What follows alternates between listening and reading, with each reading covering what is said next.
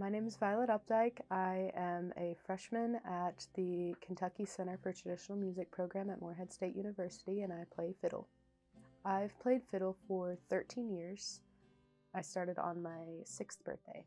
I decided to come to the KCTM because I was originally pushed to do it by Nathan Kaiser, my instructor here and my fiddle teacher at the time, to come check it out because he was like, "You'd love it."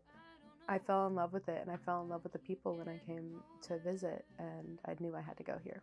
I knew I didn't want to do classical music just because of the competitive atmosphere, and seeing this atmosphere and seeing how everyone interacts with one another, and just like it was amazing. And I love playing this type of music too.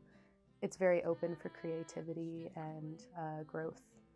I think I could become an ambassador. It's a lot of work, but I think I could definitely do it. I have grown in a lot of confidence with myself over this year, and I think if I continue growing in that confidence, I can do anything.